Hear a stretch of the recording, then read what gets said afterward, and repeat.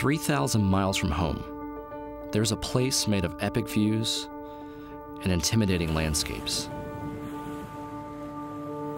A massive mountain range seems close enough to touch, until you learn that it's 100 miles away. Weather that changes dramatically. Glassy seas give way to towering swells without warning. And below the waterline, an entire universe hidden by dark, frigid waters. The type of fishing that happens here is not you versus the fish. It's you versus the environment. And in 72 hours, this town will be completely different. But right now, it's on.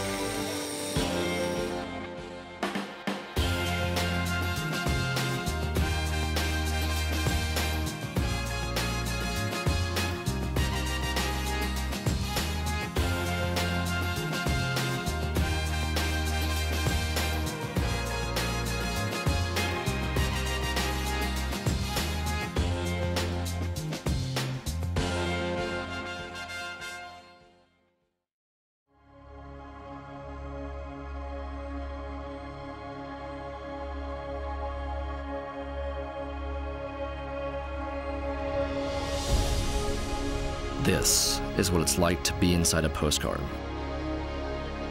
Sitka, Alaska is a jaw-dropping, jagged panorama on the edge of nowhere chiseled over millions of years. Only accessible by air or sea, Sitka is located on the west side of Baranof Island in the Alaska Panhandle. It's the largest incorporated city in the U.S. 2,874 square miles. The recreational fishing season lasts less than 4 months, yet makes a $639 million economic impact in a single year. All kinds of businesses are rooted in these waters: marinas, lodges, restaurants, bait shops, boatyards, breweries. Here, fishing is more than just a livelihood. It's life. In 3 days, the fishing season is over. The lodges close, relentless blankets of snowfall, and the seasonal workers leave for winter jobs.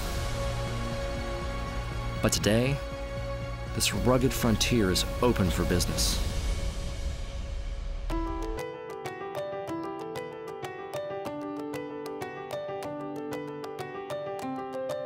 We land knowing this is the last trip of the season. The weather will be tough. The days will be long. Now a quarter-century old, Kingfisher Lodge is perched among the evergreens on the shores of Sitka Sound. It's the type of place where childhood friends and fathers and sons reconnect with nature and each other. It's all about the fishing here. In the 80-seat dining room, camaraderie is in full effect as people from all walks of life trade stories and brag about the day's catch. In our deluxe guest room, the big screen TV and remote collect dust, as they should. It doesn't get more high definition than the view of the fishing grounds outside the window. Nature's alarm clock doesn't let guests sleep in. We welcome it, because for us, every second of daylight counts. The Kingfisher fleet boasts 14 aluminum boats. They are built like tanks, customized for the region's harsh conditions. Inside the kerosene-heated pilot house of the 32-foot Chilcat, we get to know our guide, Captain Clinton Chambers. Clinton grew up between California and Idaho and enjoys the trademark pastimes of both of his home states. It's a pretty good time up here. That's what we do throughout the summer. And come September 9th, you know, we're pretty much done for our season. So what do? You go back to skiing? Go back to skiing. Go back down to fly fishing in Idaho? Yeah, a little fly fishing, some skiing, and come back up here in February for a little bit. And back and forth. And surfing in between? You can. Yeah. Yeah, as long as you can get away. And yes, there are surf breaks in Sitka. It's a typical gray morning. A passing front gives way to light winds and dropping humidity. The tide is high. The gear is packed. The Chilkat and its crew head westward into the depths of the Pacific.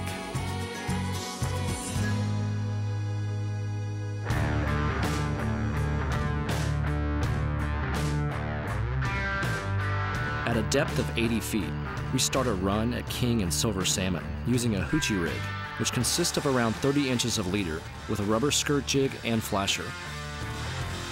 The kings and silvers feed aggressively in the morning light. The flashers and skirts at trolling speed garner just enough attention to warrant a strike. Oh, hey guys, got a fish on right there. Chinook salmon, known as the king for its large size and flavorful flesh, is the state fish of Alaska. Come on, MacGyver net. Can we get right in front of you? Big fish. Big fish. Ready? Yep. Nice king. Yeah, buddy. Absolutely. Look at that guy, That is dude. a nice fish right there. Look at the nice little 15 slime plus on pounder? it. Yeah. Nice, man. It's a beautiful fish. Good job. Look at the scars on its head, on its beak and everything from just going through the gravel and whatnot. Let's go get another. Yeah, I don't see why not. They can grow to over 100 pounds. This 15-pounder is destined for the dinner plate. Here we go. Fish on. Silvers are the nickname for coho salmon and are one of the most popular game fish in the Pacific Northwest. And I'm gonna scoop, and there we go.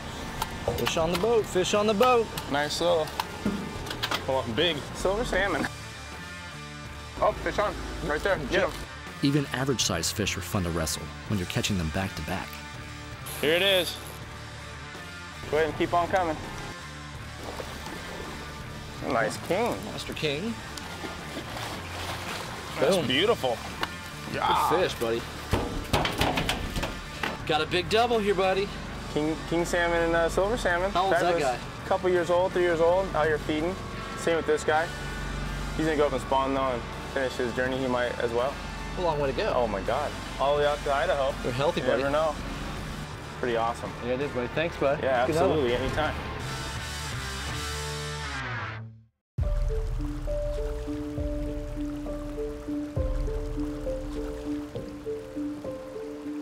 Salmon can travel the length of a marathon in one day. They move from salt to fresh water to spawn and die. It's a rough and tumble underdog that won't give up. It gets pounded over and over, but won't willingly throw in the towel. Only by design do they call it quits. But why do they do it? And why here? Sport Fishing Television is brought to you by Ram Trucks, powered by Ram Trucks. Guts, glory, Ram. By Yellowfin, your legacy. By Simrad, go with confidence. And by Mercury Marine, #1 on the water.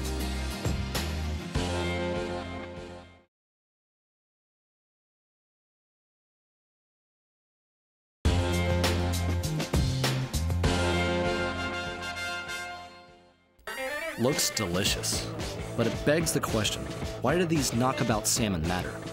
Most people know them for their most famous roles. Entree, sushi, tonight's special. But it extends much further than that.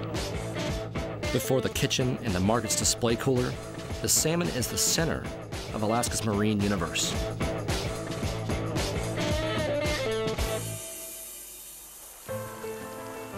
They are more than just good table fare. Salmon are the essential ingredient of these parts. Touching everything in its path, salmon are the biological foundation of the world around them. It's why the Sitka Conservation Society and the Alaska Department of Fish and Game's Sustainable Salmon Fund have committed resources to conduct a multi-year salmon habitat restoration program. Their protection is vital.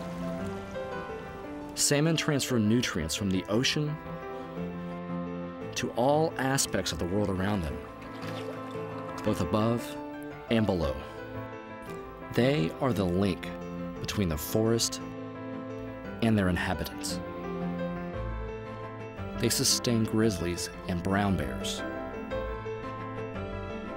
birds of prey, sea lions, whales, and the krill and plankton they feed on.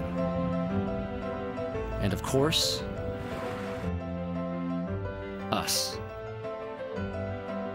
Back at the lodge, a fish processing crew of 4 tackle up to 300 pounds each day, the majority being salmon. In less than a minute's time, they are filleted and cleaned, then packed up in coolers, ready for the guests to take home. But it starts here. The bee's gonna find the flower, the sun's gonna find the tree. Way of Mother Nature said you're gonna find me. The rain's gonna find the river find the sea. And just the way it's flowing, it's our destiny. It's This is where it all begins and ends. you and me. The creeks and riverbeds are both womb and tomb for these salmon. This time of year we find pink salmon, otherwise known as humpies, undertaking their spawning run. Once bright and silver in the ocean, humpies return to spawn as pale gray elders. Spawning occurs from June until October. While the females are busy laying up to 2,000 eggs, the males are fighting and scrapping. But not everything is doom and gloom, because none of this is possible without a little love. It's biology.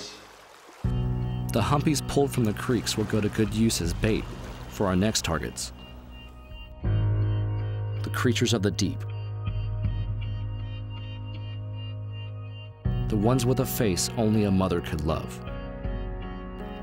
With bottom fish, you never know what might be lurking beneath.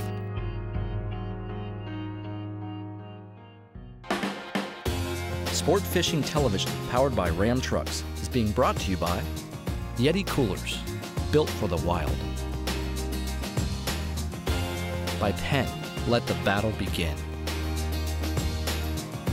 And by King Sailfish Mounts, for that once-in-a-lifetime catch.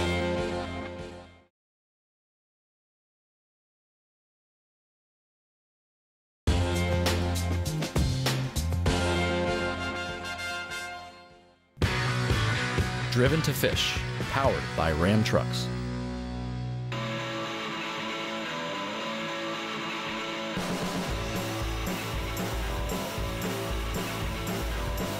Come on, take your base, and let's start the race. Come on, take your guitar, and we'll reach the stars. I know your body needs my body. When you're on your own, when you're all alone, I want rock and roll.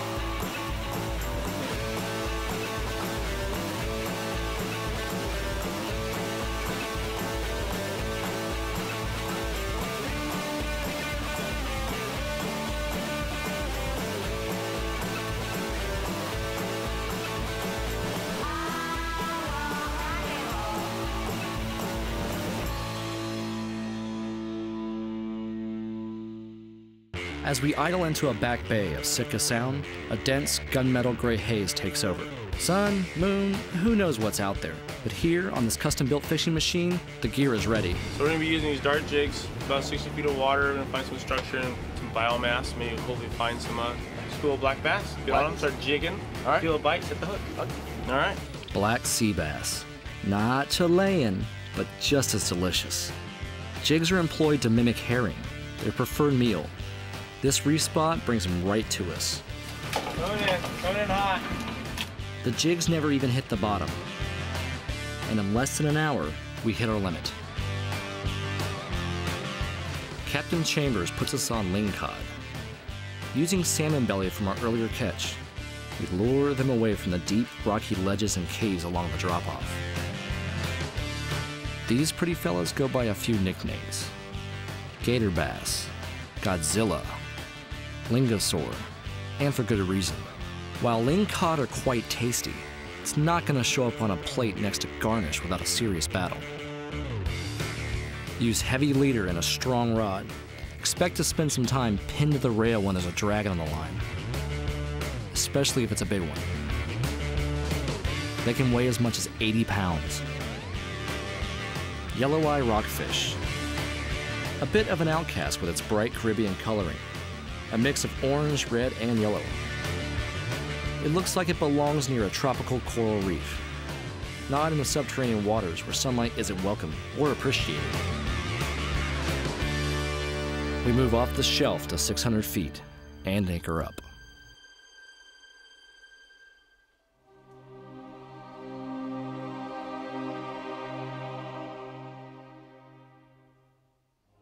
Not another boat in sight.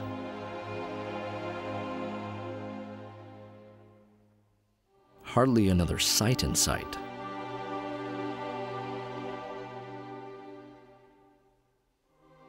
It feels still for the moment.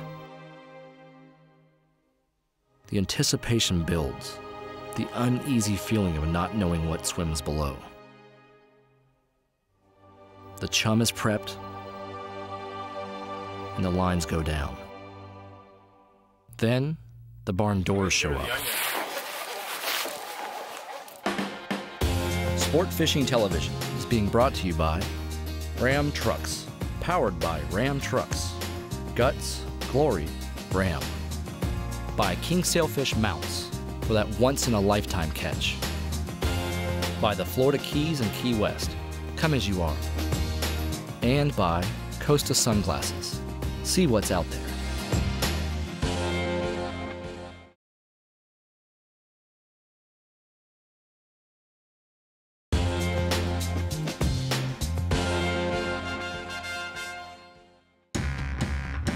See that bucket right there?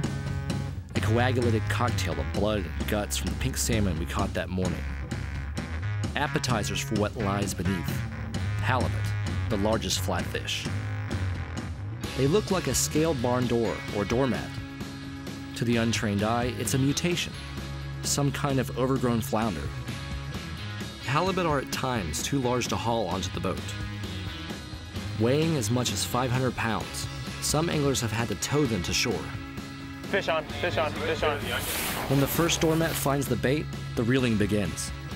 It's a little guy, but it's still fish to the boat. We release a few of the smaller fish that locals call chickens. A decade from now, a chicken could be the size of a refrigerator. But you got something. I think there's a boot on the end of There's this a little thing. boot, a head shaky boot. Concrete block, Jimmy Hoffa. Oh, What's that? pull and drag, buddy. Ooh. Oh. Oh, see, that's fantastic. You got a little more weight than the last couple ones. Little halibut action on the jig, buddy. You'd be a keeper. I'm gonna stick this dude though. Oh yeah. It's definitely a keeper. To qualify for the fish box, an Alaskan halibut must be up to 42 inches, or over 80 inches, known as a soaker. Big fish, big fish. Going in the well.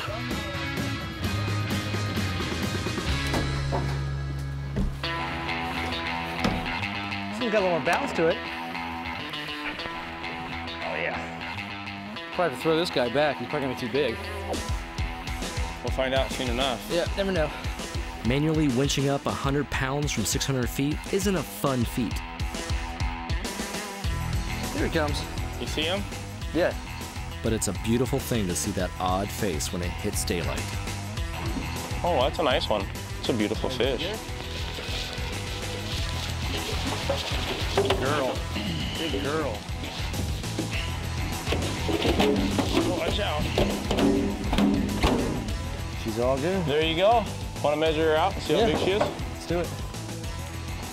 She is about 58 inches. What's it gonna be? 80. Still a nice fish. Pretty close. Get her back in. Yep. Slide her through the door. Yep, go ahead and push her through.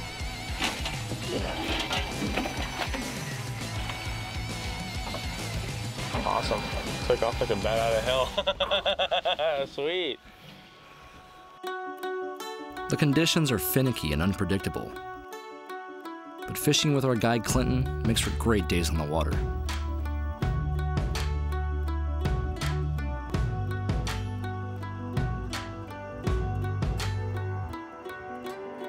Ear-to-ear grins when the drag screams and the fish come in. Check that guy out, dude. That's a nice fish. Look at the hook nose. Is this about as big as they get for? Oh, they get bigger. Let's go get another one. And the spectacular sights make you forget when they don't. 3 days gone. Just like that. Are there even enough days to see it all? The landscape, the wildlife, and the fish keep going and going. That's beautiful. Maybe that's why nature keeps the lights on all summer long in this part of the world. It all adds up to one truth. From creek to cove, and forest to fathom, Sitka is one of our great recreational fisheries.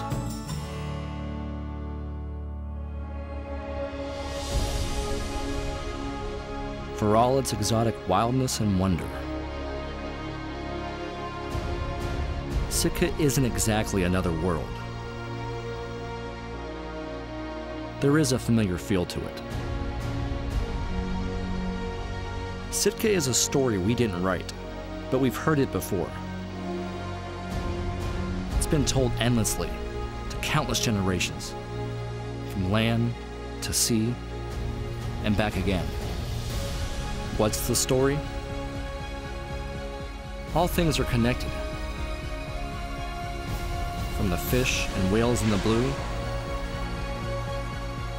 to the bears along the banks, to the sea lions on the rocks. Just one big happy biomass. And let's not forget, we are part of it too.